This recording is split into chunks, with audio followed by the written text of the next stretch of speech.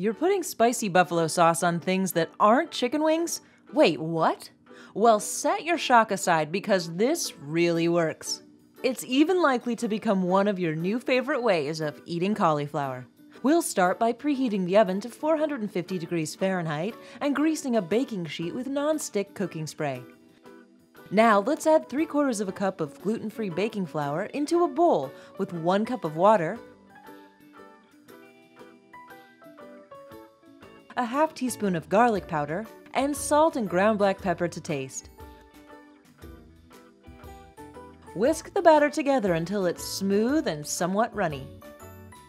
To the batter, add 2 heads of cauliflower cut into florets. Gently stir to coat and transfer to the prepared baking sheet.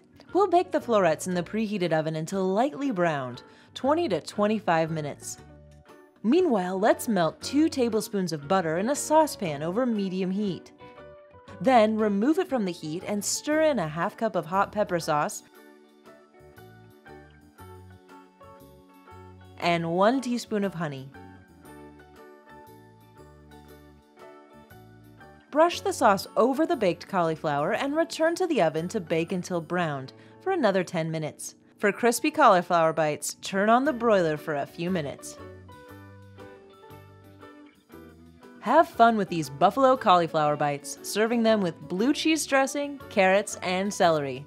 And you're likely to find yourself asking, what else can I buffalo?